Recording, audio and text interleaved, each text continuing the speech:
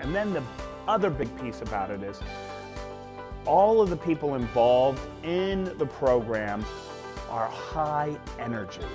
And what nice about that is kids can read you like a book.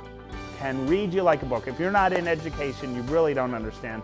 But they understand when your highs, your lows, and they feed off of that. So you've got this program where it's not a track they're playing music to. They brought their live band. They're not just sitting around telling stories. They're active with the kids. They're wanting to know about the kids, and they feel that energy.